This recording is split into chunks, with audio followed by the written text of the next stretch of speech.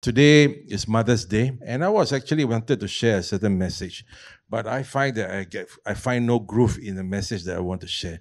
So obviously, the Lord bring me back to this track to talk about mother, that what a blessing of a godly mother can be, and what really when a woman is really have a strong fear of the Lord, when the woman is filled with the Holy Spirit, you can change the destiny of your children. Amen. So we're going to start this story in Genesis chapter 24. We are familiar with this story. This is the story of Rebekah, who was born, or rather when she was pregnant. Yeah.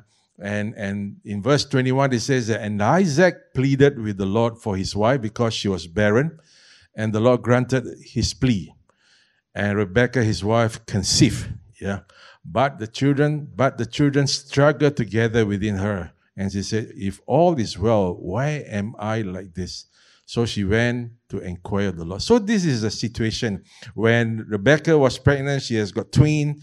And not only she got twin, the Bible said that she felt that there was something struggling within her. And she went to inquire of the Lord. That's a very good thing to do. That when anything that you sense is amiss, first thing you go check with the Lord. Amen. And let's continue going forward. And the Lord said to her, and this is a very powerful thing, listen to this, guys. He said, 2 nations are in your womb. 2 people shall be separated from one body. 1 people shall be stronger than the other, and the older shall serve the younger. Now, we have been through this story before, in fact, at different perspective, at different angle. Yeah. But today, I want to show you how the blessing of a godly mother can change the destiny of her children. So, just to reiterate this point for some of you who have not attended the previous session, the Bible said 2 nations are within the womb. Not just a twin, not just 2 children, not just 2 kids, but 2 nations. Now, this is a very powerful word from the oracle of the Lord. She went to seek, the oracle or the seer in those days. And the oracle said that 2 nations are within your womb. Not just 2 persons, 2 nations. That means there are 2 different kind of people that's within Rebekah's womb. And they say, and they shall be separated from your body. That means when these 2 persons come out, they're going to be separated because they are from a different, in that sense, they represent different species and they represent a different kind of people. And they say, 1 people shall be stronger than the other, but they say, but the older shall serve the younger. There is this covenantal blessing that comes to this younger child. Even though traditionally in the Hebrew culture, the firstborn always get the double blessing. Even the firstborn is appointed with primacy. That means the firstborn usually is granted with more blessing and ultimately been appointed to take over the priesthood lineage. This is a very powerful thing. When you are firstborn, you are preferred. And in that sense, this continues in some Chinese culture. If a grandparents have the firstborn grandchild and this is a boy, wow, big celebration, right? And this boy will be spoiled like me. My dad is my grandmother's favorite. So when he had me as a firstborn, as a boy, wow, I was treated like a little emperor. But I've said that I'm a poor emperor. You know what I mean? The funny thing is, those days, even you're poor, your grandparents should treat you very well. So you are granted a lot of privilege. And so I think the Chinese got a little bit of this culture from the Jews, that firstborn, especially if their son. Daughter, no need to mention. Daughter is the most chuck aside. Yeah, unfortunately, those days, that culture. But today, parents are beginning to realize, actually, daughters are better assets than son. Yeah. And so, unfortunately, because, a son has to look after not just the parents, but the family. So they're always torn between responsibility.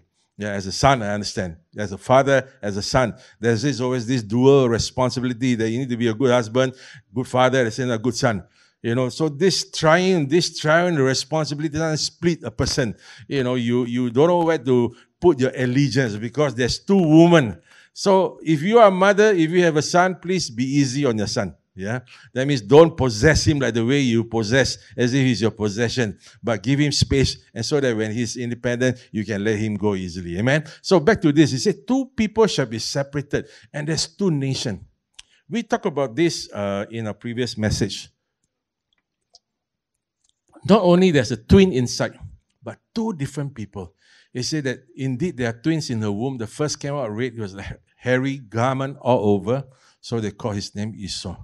Of course, the other one we know, we call him Jacob.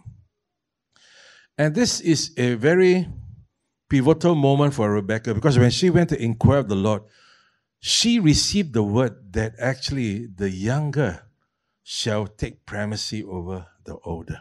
He said the older shall serve the younger. This is a very strange principle you find traditionally since Genesis 3. Even though traditionally the Hebrew practice is to favor the firstborn, but since the fall in Genesis 3, every first is rejected by God. Cain was the firstborn, rejected by God. Abel is preferred. Adam is the first Adam, rejected by God. Second Adam, Jesus, is received by the Lord. Ishmael is the firstborn, rejected by the Lord. Isaac is the one that's favored. Esau is the one that's firstborn, rejected by the Lord. And Jacob is favored. In fact, Romans 9:23 says, Esau I hated, but Jacob I love. You find even the first wife of Jacob, Leah, was rejected. The second wife, the wife that he wanted to marry, which is Rachel. Even the first king of Israel was rejected, King Saul. The second king is accepted. Even the first nation, Jews, in that sense, is right now rejected. Is the spiritual jewel at this moment is received, the spiritual jewel that's received by the Lord at this point of time. So you find that there is this hidden principle of second. That's why in 1 Corinthians 15, verse 46, it says, it is not the spiritual that's first, but it's the natural that's first, then the spiritual. 1 Corinthians 15, 46. And this is a very powerful principle, because you'll find that even Peter, in his first early zeal with the Lord, his first 3 years with Jesus, all the zeal that he prepared, all the zeal that he displayed. Wow, Lord, where you go, I go. 1 Corinthians 15, 46, if we can flash that. Where you go, I'll go. So Peter demonstrated a lot of zeal. But even the early days, Peter eventually was found to be actually one thing.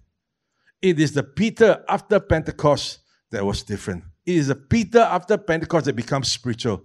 The first Peter before Pentecost was natural, but the subsequent Peter is spiritual. I find also in my early days to serve the Lord, first 25 years all natural. Ooh, a lot of natural strength. You want to serve God, you're enthusiastic, you make things happen, you all that you're involved is just your natural zeal. And for some of us, God can take long time to actually let our natural zeal just to expand and make sure that it's all spent before God can really engage us. So you find in the kingdom of God, the first is always the natural, and then come the spiritual. And so in this instance, Rebekah heard the oracle from the Lord. And he said that the older shall serve the younger, and she took it to heart. For her, this is a very important piece of information. She believed. But he said, but the older will be stronger. One will be stronger than the other.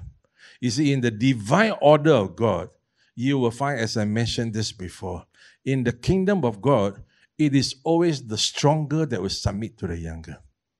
So don't be surprised that if your enemy always seems stronger than you. Amen? That's why when you have spiritual understanding, you can walk by faith. If you don't have spiritual understanding, every time you pray out of fear. It's not out of understanding. Because it is ordained. They say one people will be stronger than the other. In this instance, Esau is stronger than Jacob. Because the Bible says Esau is a hunter, but Jacob is a man of the tent. That means he is just a very studious guy. But Esau is a hunter. So when you are a hunter, physically you are stronger. But yet the one that is weaker and younger will reign over the one that's older and stronger. So if your enemy appear to you as stronger, relax. It is ordained by God that the stronger one will come under the reign of the younger one and the weaker one. Amen? So that's the weak. That's why the Bible says, let the weak say, I'm strong. Let the poor say, I'm rich. Because you know why? Because God ordained things in such a way that every time when you are weak, God will become strong. That's why Paul said that your strength is made perfect in my weakness. For your grace is sufficient. When you understand this principle, your fear over time will go lesser and lesser and lesser and lesser. When you pray with understanding. You no longer pray out of desperation, and then you think that it is your fasting that moves God. We think that it is our intercession that moves. No, it's ordained. It's ordained. Is it the stronger? Then one person, one of the people will be strong, but the younger will reign over the older. That means in the kingdom of God, the weak will always reign over the strong. If you think this is good news, say amen. Now this is tremendous because this gives us faith. You see, this is what produces faith. Faith is not just blind, just walk by faith and without understanding. No, that's foolishness. That's assumption. That's hoping for the best. No, that's not faith. Faith is based actually on scripture. The Bible says faith comes by what? Hearing the word of Christ. In fact, as I mentioned, the Greek version, faith comes from understanding the word of Christ. So when we understand the divine order, when you face, in fact, as I mentioned this before also, it's a good reminder for those who have not heard this. Every of Israel's enemy is always bigger than them. Every of their enemy is always bigger than them. Look at Gideon, 300 soldiers. How many enemy they have? 120,000. Yeah, we go to war Jericho. They just came out of Egypt, for crying out. They don't even have a proper army. And straight away they're faced with the war of Jericho. Huge. The Bible says even chariots can run over the wall. And yet, without any mighty weapon, they conquer Jericho. Goliath is way bigger, and yet Goliath fall under the power of David. So guys, that means if you understand this principle, every time when you see a storm that seems overwhelming, every time when you see an enemy that seems to be bigger than you, don't panic. You see, the man with good understanding will be at peace. The righteous shall live by faith. There is a divine peace that covers. You see, faith always, let me say this, peace always follows faith. When you have got faith that follows knowledge, your faith is a solid faith. That means it's not a volatile faith. One day I feel good. If I see the weather is good, I feel good. If I see the storm gets, big, I get threatened, my faith goes down. And then we panic, we think the way to get God to respond to us is to fast more. And there's a place for fasting. But let me tell you something.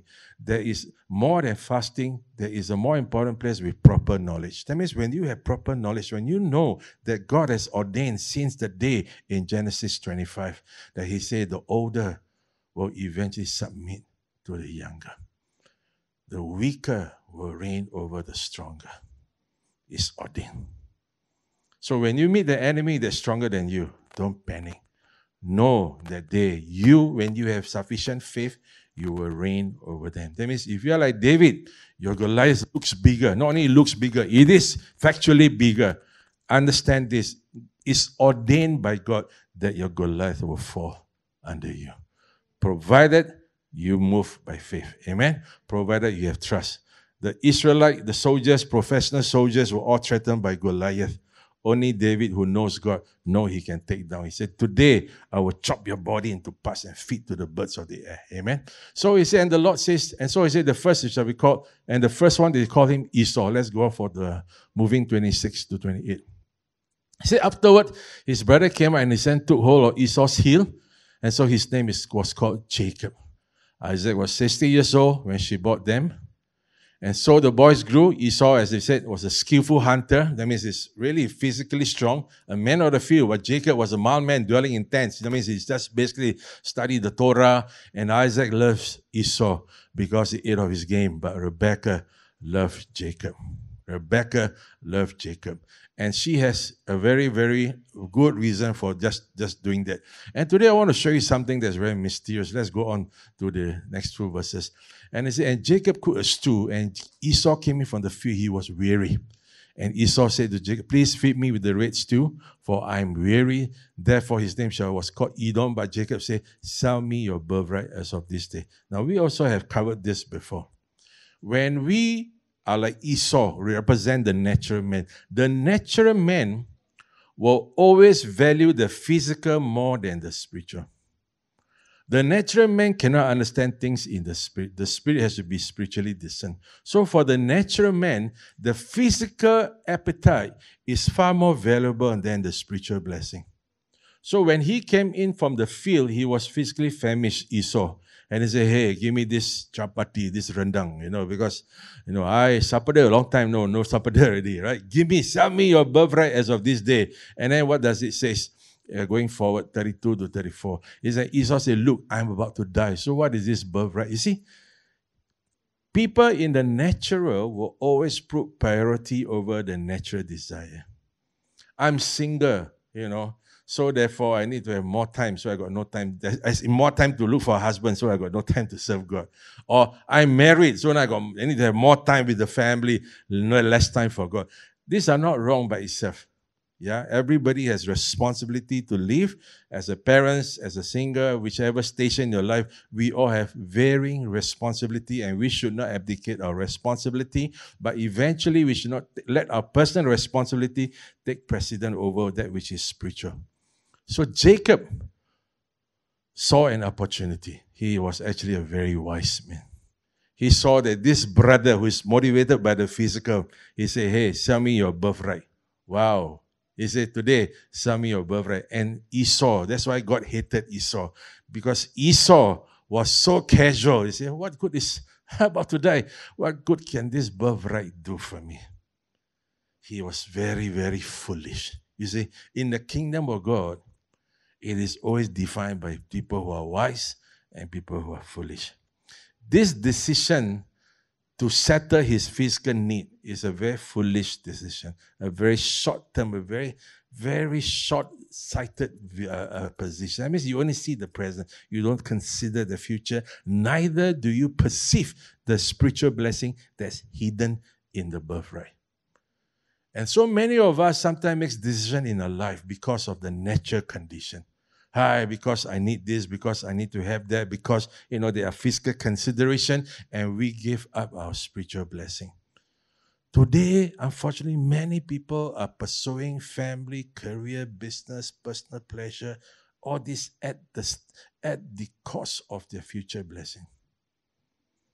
I was just sharing with one of our members. I said, today, people, when they talk about future blessing, the kingdom of God, people got no interest. It's too far away. I need to talk about my retirement fund. How am I going to retire in Singapore? More important, can I survive? When do I retire? What is important? But if you put this as far more important than the spiritual, then you're foolish. It takes spiritual understanding to understand the value of spiritual blessing. So Jacob gave Esau bread and stews of lentil, and he ate and drank, arose, and the Bible says in verse 34, and Esau despised his birthright. Esau is a different. Esau represents the people in the natural. Jacob represents the people who are spiritual. People in the natural always despise everything in the spiritual. That's why people who walk in the natural say, come for discipleship. Yeah, Pastor, I'm so busy. I'm so tired. Their physical need takes over. Oh, I got other things to do. I've got this to do. I got that to do. Because we don't see long term. We don't see how birthright can actually change our life. And so Jacob was perceptive. He said, sell me your birthright. This, I believe, was a move inspired by God. He took the opportunity. He did not cheat the brother. He just proposed to the brother. And the brother just casually said, you know what? Well, I'm going to die. What's the birthright going to do? I'm going to die. And let's continue in chapter 27. So 26 talk about, the father's life, but now 27. He said, now it come to pass, Isaac was old in his eyes and his dim, could not see. He called Esau, his older son, and said, my son, here I am. He said, behold, I'm old. I do not know the days of my death. So this is a time where, Isaac is pretty old already. The Bible says that his eyes are dim. That means he can't really see, almost blind already. Yeah. And then continuing the few verse. And it says, and therefore take your weapon, your quiver, bow, go to the field, hunt again, for make me the savory chapati and rendang, such as love, and the biryani, and bring it to me that I may eat, and the abode, and the adobo, and the lechon, that I may eat, that my soul may bless you before I die. Actually, a lot of important things happen over food, in the Bible. Yeah, Adam and Eve, because of food, lost the territory. Jesus, over food, blessed us with a new covenant. In this instance, over food, somebody's going to get blessed, somebody's going to lose blessing. And so, and I always ask the Lord, why must eat before you bless people? In the Jewish culture, actually in their Shabbat, they always, during their food time, after the food, they'll bless their children. Over every Shabbat, the Jews will pray over and bless their children. It is said in the Jewish tradition that when your stomach is full, there's abundance in your heart that you speak even better. That your blessing really is, out of your full stomach, good words will come out. But when you're hungry, like Esau, what's good is birthright. I'm going to die. Just take it. You know what I mean? You make foolish decision. Yeah. Go ahead. Continue. Next few verses. And Rebekah, and the Bible says, and Rebekah was listening. Now, this is a good mother. That means this mother is paying attention. She is spiritually aware of what is happening. This is not a mother that's sleeping. This is a mother who is spiritually aware of what is happening. So when this conversation goes on, you see, the day when Isaac gets older and older, Rebekah gets more vigilant and vigilant. That means she knows any conversation they have, let me have an ear into what's happening. And the Bible says, and Rebekah was listening when Isaac spoke to Esau, and Esau went to the field to hunt game, bring it back, and listen to this. And Rebekah spoke to Jacob, her son, saying, indeed, I heard your father speak to Esau, your brother.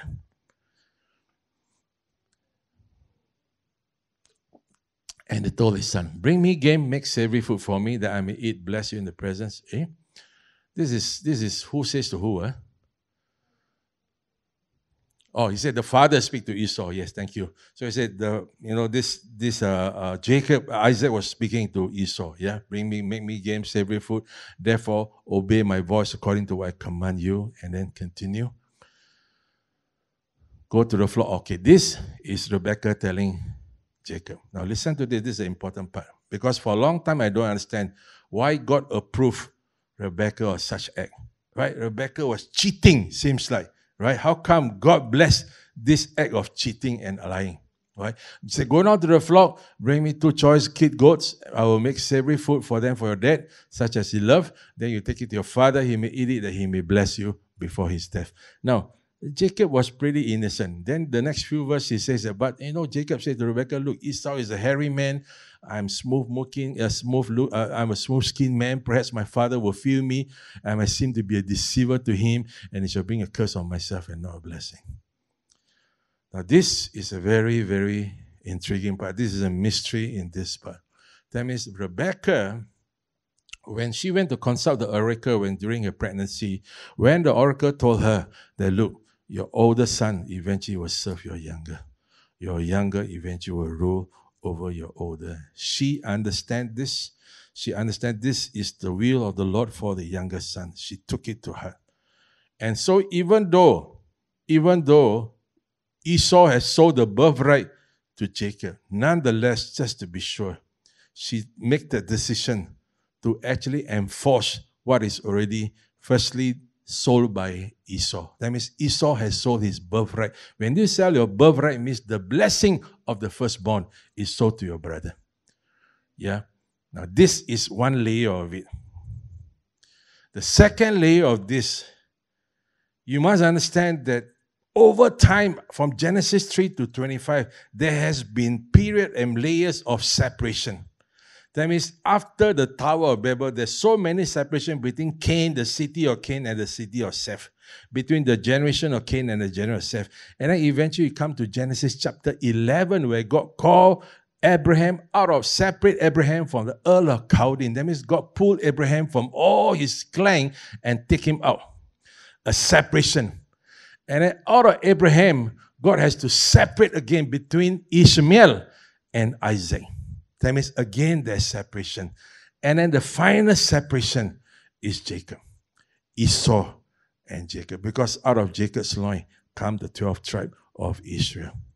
So that means there must be another last separation. This last separation is very pivotal because in this last separation, whoever get the firstborn, who get the first blessing of the firstborn shall determine the future of the clan. And because in the Garden of Eden, the serpent deceived Eve and Adam. Let me tell you, God is also, that's why he said in Matthew 10, I think 16, he said, be as wise as a serpent, but be as innocent as a dove. That means what God is saying is that when it comes to your enemy, you need to be wise. That means when it comes to your enemy, that means when it comes to a human being, always be as innocent.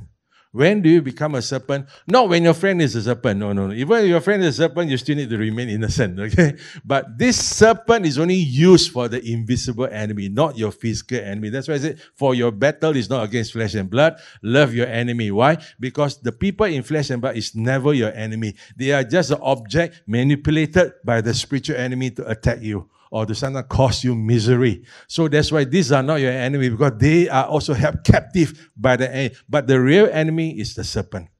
And when you come to serpent, you are allowed to deal with him accordingly. As the serpent deceived Eve, God orchestrated Rebekah to deceive the enemy.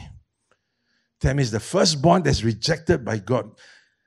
Rebekah understood it because there were two battles that was battling between her womb, and God said, but the younger will eventually be served by the older. She took that to heart, and she understands that the first is always rejected. It is the second that is accepted. So when she did that, actually, in the bigger scheme of things, God is using Rebekah to checkmate the serpent. There's a lot of actually mystery in the Bible. God is a wise God. And so therefore, in the last separation, because out of Jacob come the 12 tribes of Israel. And therefore, God has to actually return the favor. He said, okay, you 1-0 to me in Genesis 3.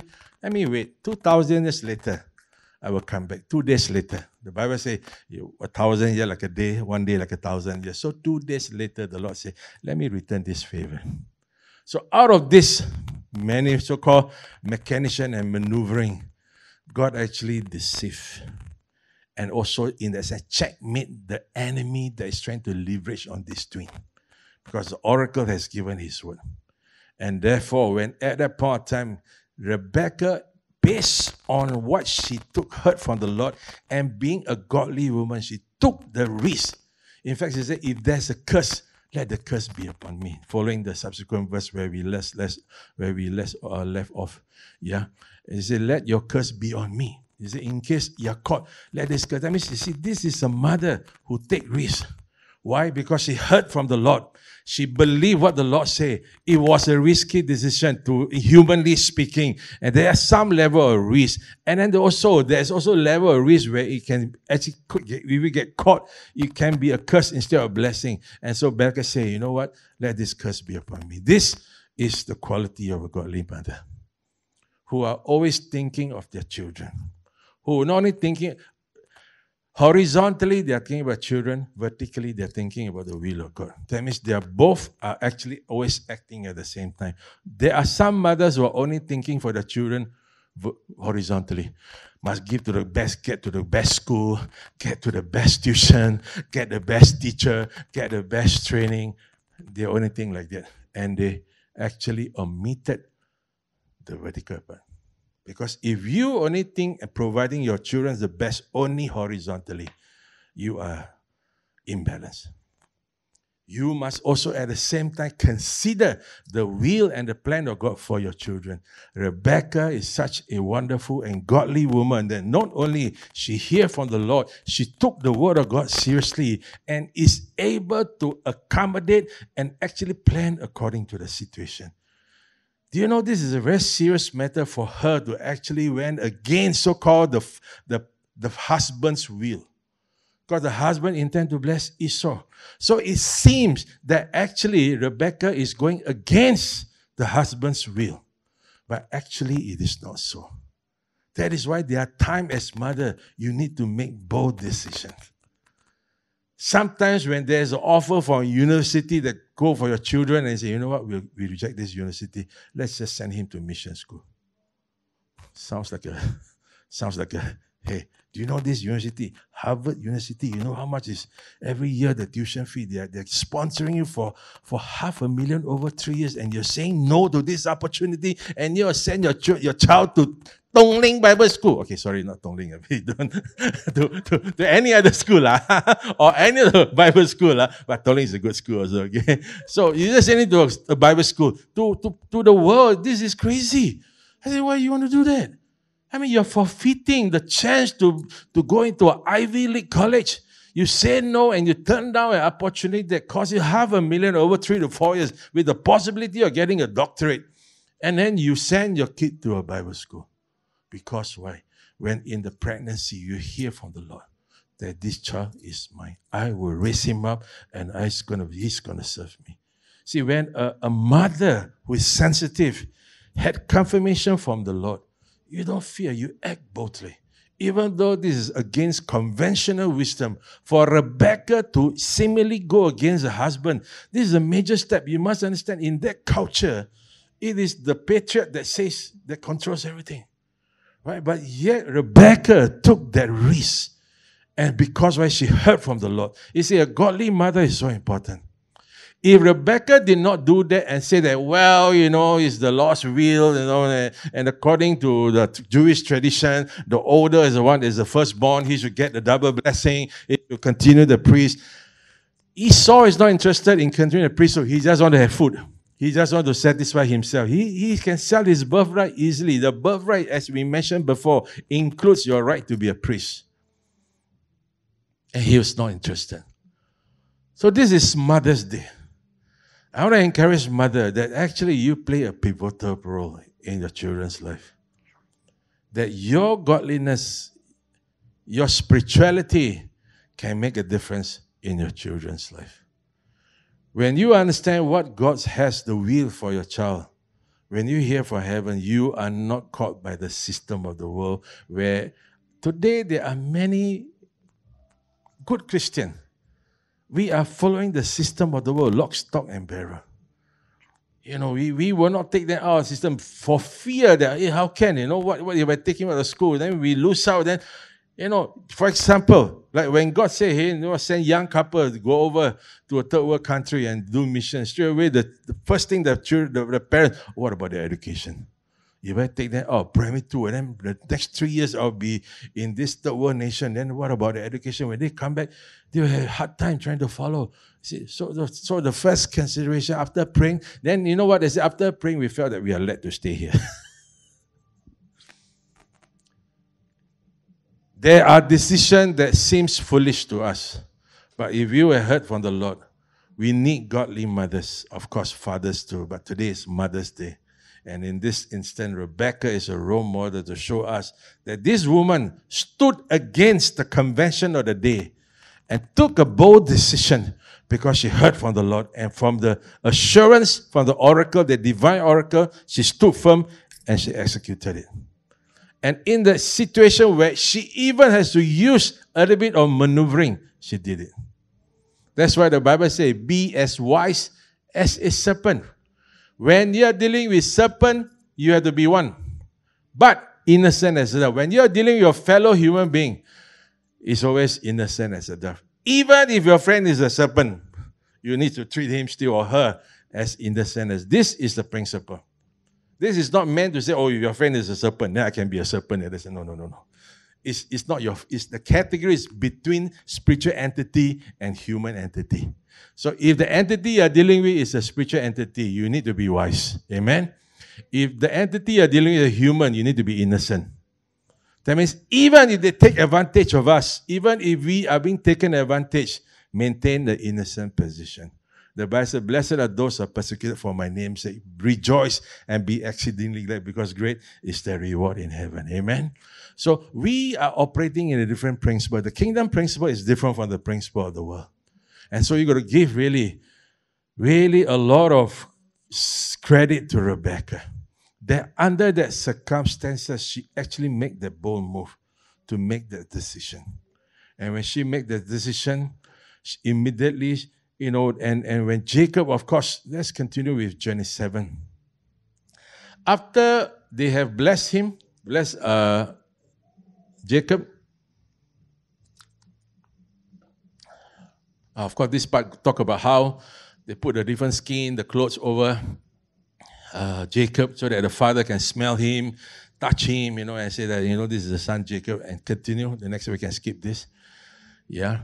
And Isaac said to his son, he said, how is that you found it so quickly, my son? He said, because the Lord, your God, brought it to me. Yeah. Because he's thinking, who are you? Are you my son Jacob or Esau? Yeah.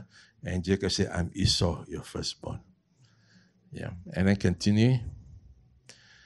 He said, please come here that I may feel you, smell you, whether you're really my son. It was Esau, right? Jacob went near to his father, he felt him. The voice is Jacob's voice, but the hands of Esau.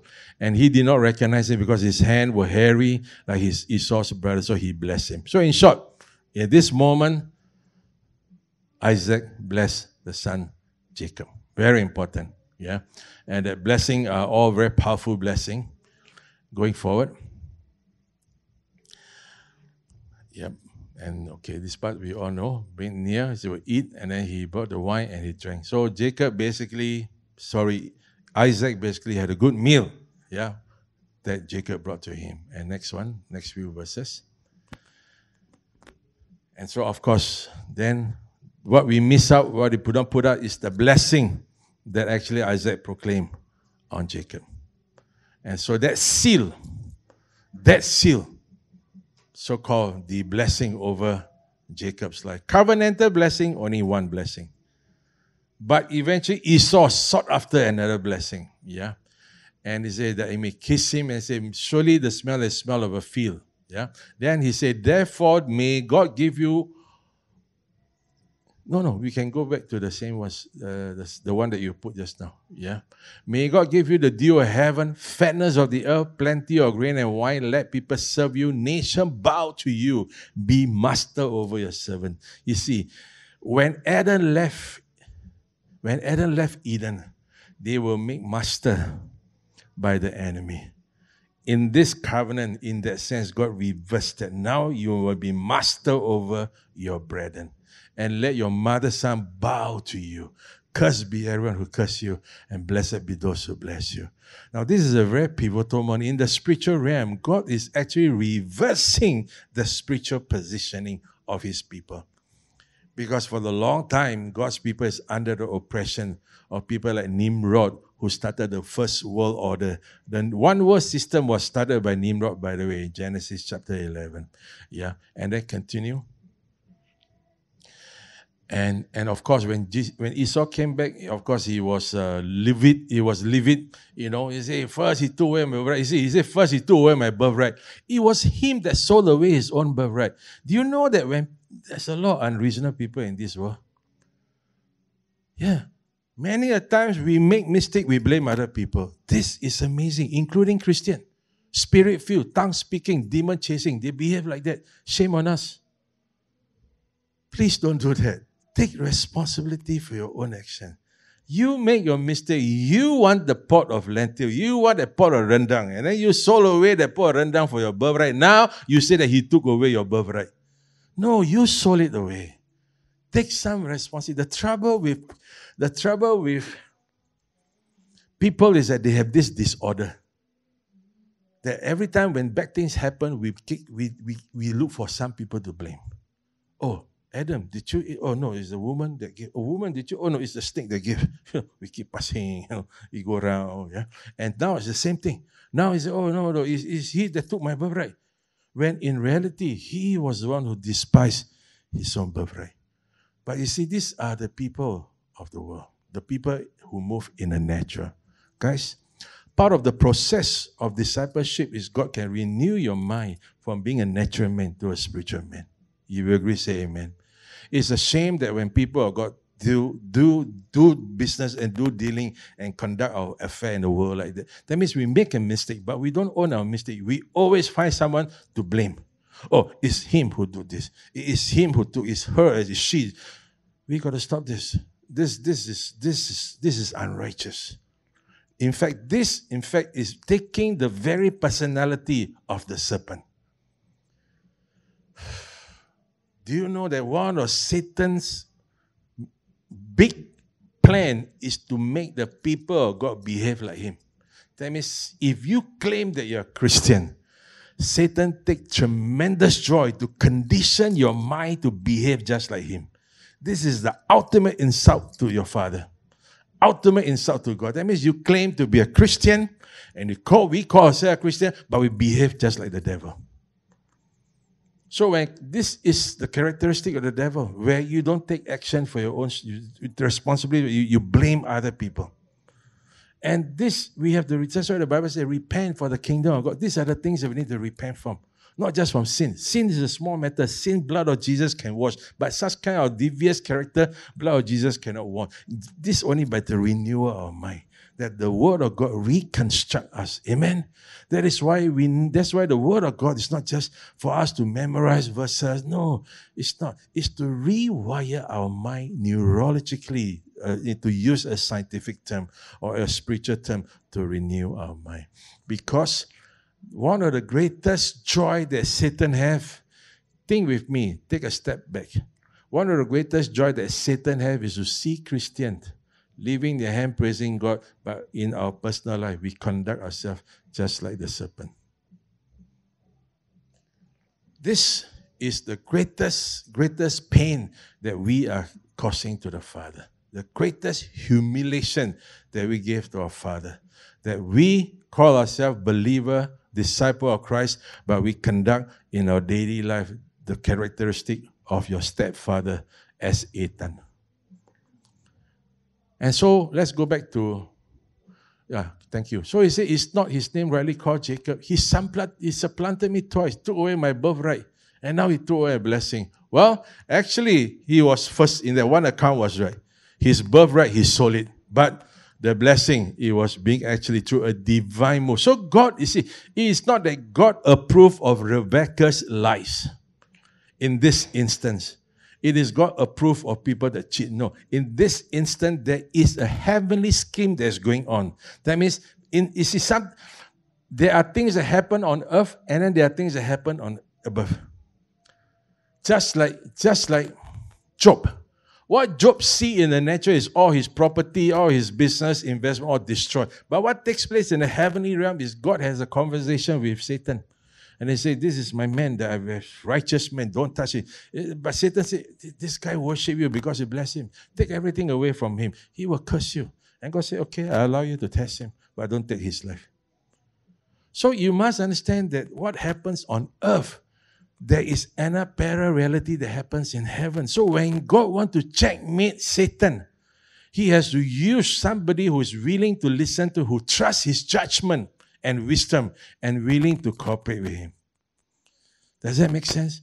That means in our life, not that God is approving us to be a thief or a conniver. No. In this instance, God is repaying the devil for what he has done to his people in Genesis 3. You deceived my first couple. Now I'm going to turn it around. And using the same way that you deceived my people, I'm going to apply it to you. And then I'm going to filter it around, and let the blessing now come. Take a look at verse 7. What does it say? It says, Isaac answered Esau. He said, indeed, I have made him your master. Hallelujah. That means actually Esau represents the seed of the serpent, actually. He said, I make him your master. You see, that means if you are not spiritual, you would think God is a conniver, right? You would think, wow, come, my God also cheat also. Come, No. This is a pivotal decision.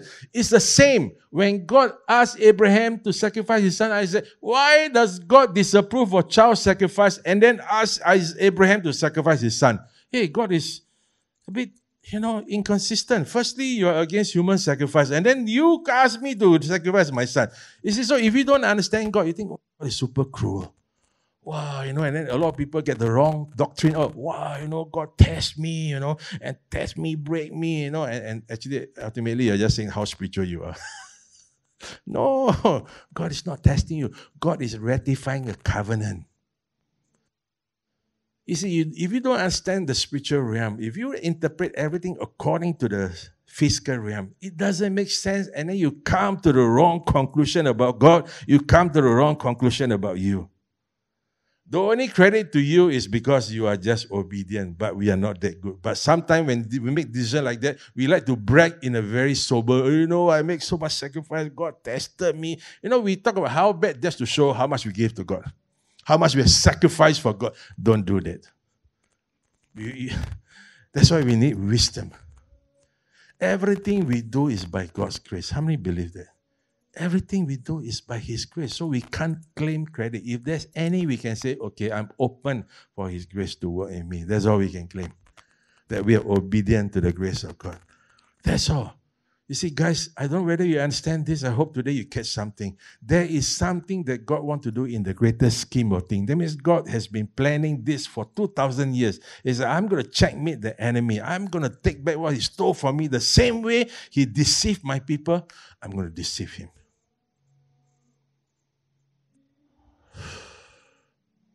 So unless you understand the mind of God, that's why I said my thoughts are higher than your thoughts. For His ways are higher than our ways. So unless you have the ways and the minds of God, you were mistaken and think that He is ratifying deception. We will form wrong conclusion and think that, that God approved deception. And then we say, God also lied. So if I lie, I'm just acting like God. Wrong conclusion. Amen. Are you getting this? I hope you get this. There are things that take place in the realm of the spirit that sometimes makes our earthly decision don't make sense. But you see, unless you possess the mind of God through this entity called wisdom, understanding, and knowledge, when you have that, when you have the mind of God, you will be able to flow with Him. You understand the scheme of things. Not that God wants to deceive Isaac. No. He actually is check-making the spiritual entity. So that means there are times God will put you in so-called a disadvantaged position, but actually so that He can use you to checkmate the enemy. But if you're not willing to go through that, and then you interpret your misery from a human point of view, then you have all the wrong conclusion. Then that means in the final step, that means God cannot use you because you are only mindful of the things on earth, the injustice you suffer, the things that is come to you, all the so-called inconvenience that come to us, and we are so grasped by this that we actually miss the greater things that God wants to do. I want to emphasize this point because I am very impressed by Rebekah. Because this woman is not just a virtuous woman, but this woman is a godly woman who understands not only God's will for his son, she also understands God's will for the nation of Israel. Because if Rebekah did not make that move, Jacob will not have the first blessing. That means he will not be the genesis of the 12 tribes of Israel. It's a pivotal thing. It's a very serious thing because out of Jacob's loin flows the 12th tribe of Israel. Now let me fast forward to you for Genesis 48. This tradition will continue. In Genesis 48, fast forward, Joseph got his whole family to Egypt, right? They stay in Goshen. And then now Jacob now is getting old. And then Joseph brought his son to Jacob. Jacob is getting old, and then he brought his son to Jacob. Genesis 48, let's start with verse 13. Yeah, Genesis 48, verse 13. So this is a scenario. Now it's Jacob's time to be old. Yeah? And Joseph brought his two sons, Manasseh and Ephraim. These two sons, bring over to him. And Joseph and Jacob said, these two sons is mine. That means God rejected Reuben. You see, firstborn rejected. The firstborn of Jacob is Reuben. But he rejected. You know why? Because Reuben slept with his concubine. So he was rejected. I say every first is always rejected. That's why, on the side note, usually the elders in the family got a lot of challenges. I'm the eldest in my family also. Big challenges in my life. Yeah, but that aside, yeah, but big grace also. When there's big challenges, big grace also. Yeah, that's a good thing. And Joseph took them both. Listen to this. Ephraim is the younger one, Manasseh is the older one. Okay? So Joseph put Manasseh on his left side so that Manasseh can go to the right hand of Joseph. Put Ephraim on the right side so that Ephraim can go on the left hand of Joseph. And what did Joseph do? Next verse. And what did Jacob do? Sorry. I keep getting confused with these two names. Yeah, next two verse.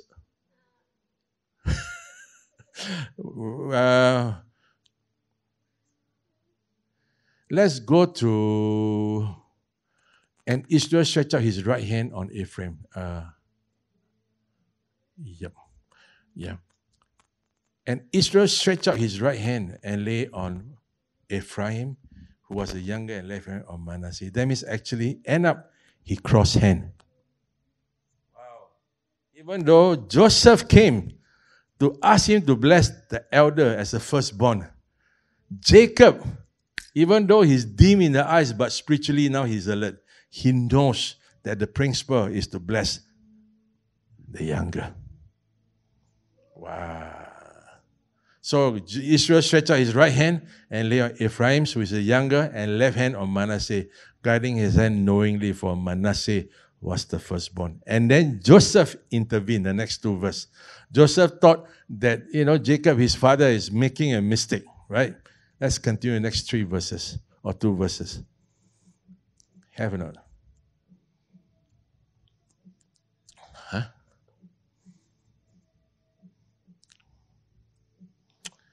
And he blessed Joseph. Is this 15 and 16 already? Huh? Okay. And blessed Joseph. Okay, so the father blessed Joseph first. What about that part they say, I know my son? What verse is that? Is it 17 to 19? Yeah, thank you. And when Joseph saw that his father laid his right hand on the head of Ephraim, it displeased him. And so he took hold of his father's hand to remove it from Ephraim's head to Manasseh. So he thought that his father is making a mistake. And what the verse 18 says. And Joseph said to his father, not so, my father, for this one firstborn, put your right hand on his head. And the father refused. I know, my son, I know. 我知道, saya tahu. Right? He said, he shall become a people and he shall be great. But truly this younger brother shall be greater than him, as descendants shall become a multitude of nations. You see, because Rebekah made the right decision, the right step. And today they continue, and then he can finally continue this inducting. So even in this blessing, you find that they always bypass the firstborn. As a side note, do you know that Israel had this tradition called the redemption of the firstborn? Every firstborn is to be redeemed with 5 shekels of silver. Scholars say that it is because while they were in Egypt, when the angel of death passed by that night, every firstborn was struck dead in Egypt except those who were in Israel. So therefore, the redemption of firstborn started there, but I beg to differ. I believe the redemption of firstborn started in Genesis 3. Because every firstborn, since the day Cain was incepted, every firstborn inherited a certain DNA that caused them to be rejected by God. 1 John 3:12. Cain was the first son of Adam and Eve. But yet, under the inspiration of the Holy Spirit, John, the apostle, say that not like Cain, who is of the wicked one. Wow, Cain is of the wicked one. I thought he's the first son of Adam and Eve. How can he be considered the wicked one? That means, guys, we do not know how it happened. Yeah, there are different theories that's been so-called different opinion and theory formed by different scholars. Yeah. There's something happened between physically that takes place that caused Cain to be the firstborn. Yeah. But I believe that when they partook of that fruits, I believe the DNA of the enemy got into Adam. I believe so. I stand corrected. This is not scriptural. This is only my interpretation. Please don't take it as Bible truth. But this is part of the fun of studying the Bible. Amen. This is part of fun of exploring the Bible because we can be corroborated where John the apostle said Cain is of the wicked one. Now the question is, I thought Cain is the firstborn of Adam.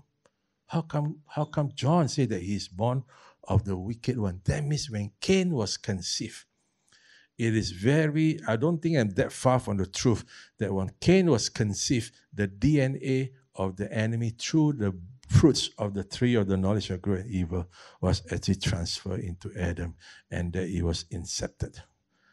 That means Satan, his ploy was to make sure, since God is going to populate the earth, he makes sure that his nature is transferred to the firstborn. That's why there's a redemption of the firstborn. Like I say, this is not gospel truth. Yeah, this is my own study, my inclination, my view that I hold based on what I understand in my own little study. If I'm right, no problem. If I'm wrong, it doesn't affect our salvation. Amen. But it's just saying that there are layers of truth that we need to explore. So it's not just like children always say, oh, Adam eat the apple, God never asked him to eat the apple, and then God very angry, eat the apple, and then God punished, boom, But don't laugh. Christian, after 30 years, they still believe in this, just like that. Such simple act, and got so upset, got so petty, angry with, all these Christian, disobedient, hantam you, No, there are things that goes on, that we don't understand. Amen. That's why you see, Genesis 6, what is the purpose of Genesis? Genesis 6 is the purpose, again, is to contaminate the line of the seed of the woman. When the fallen angel mated with human being and produced this hybrid called Nephilim, the whole idea is to contaminate the whole human race. That's what they've been trying to do. I said this in our Bible study, in a few occasions, but let me close with this. John 8:44. John 8:44 is a scripture that to me is a very, very serious announcement when Jesus tells the Pharisees and the Sadducees and the scribe, and he said that you are of your father the devil, the desire of father that you want to do. Can you imagine Jesus allocate and actually labor the religious order of the day and say, you are of the father the devil? Now, this is a serious statement that Jesus made. Yeah, I said respectfully in Thursday, I said this is actually equivalent to someone going to the Pope and say this to him. Very serious, that you are of the father, the devil.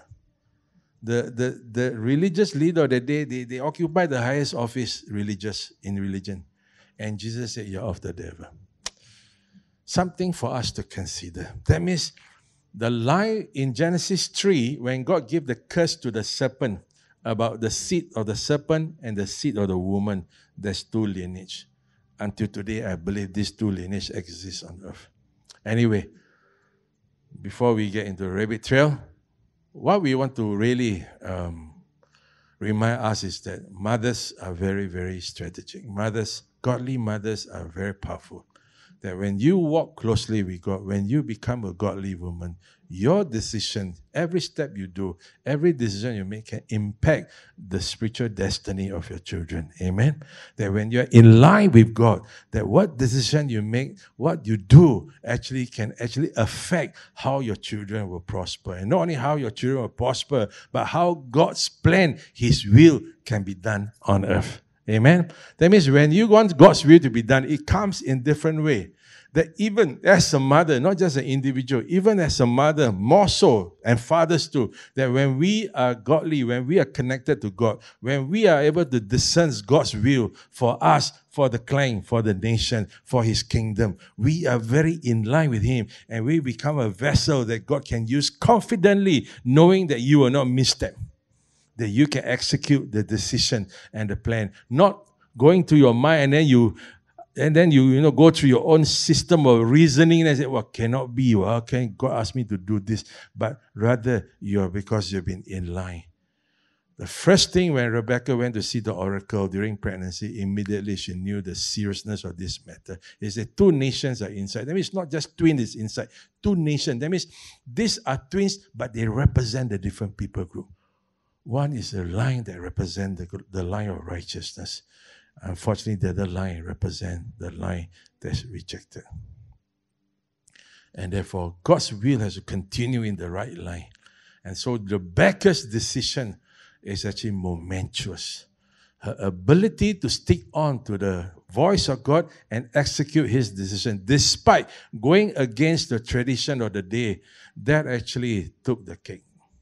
That actually was the icing on the cake, that she became the vessel that God can use to let his will be done on earth. Mothers, you are very important today. That when you are godly, when you are filled with the Spirit, when you are filled with God's wisdom, you can play a tremendous role and influence over your posterity, your descendants, your children and your children's children. See, even Jacob at an old age was still not dull. Even when his son brought him the 2 kids, his grandchildren, he placed his hand at the right way. Amazing. This tells us that means these people or that generation, they understand the implication, the spiritual implication of the firstborn and the secondborn. And God determined the younger will be served by the older. And with that prophecy and word that's given as a promise, the people must continue to cooperate with God. You know what I mean? That means if God say the younger will be served by the older, you must believe and you must act accordingly. Otherwise, the tradition will say, no, the firstborn is the one that takes over. And then if you go according, by the way, this is a commandment that's set by God.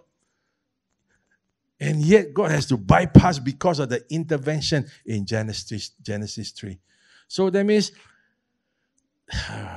it's 4 o'clock already. So what I'm trying to say is that sometimes God may ask us to do things that may not seem right. But we must understand his heart and know what is the greater purpose. There are things that takes place on earth, but concealed is the decision that takes place in heaven. That if you have no understanding of that, you will argue until you come home, and then you will say, why is it wrong? And then you waste all your time, and then going through a lot of rigmarole, and then all the human reasoning eventually will get us nowhere. So today is Mother's Day. I want to honor all mothers. The mothers, thank you for doing a tremendous job. And I pray that God will raise you up, continue to be stronger mothers, so that you not only are providing for your child physically, but you become, providing spiritual direction and guidance for your children. And then you become the mentor. You become the instrument to execute the very will of God over your child's life. Amen. Let's stand. Hi guys, hope that thank you for listening to the messages that you have been checking in, and I pray that all those messages that you listen, that you will take time to like and subscribe, and if you have any comment, I would love to hear from you. If you learn anything from the message, I hope that you can share your comment, and I believe that this is a message that's preparing, all the messages that we preach are preparing the church for the return of the King, and I believe this is a timely message going forward, and so I pray that you continue to tune in and also to take time to share and subscribe. God bless you.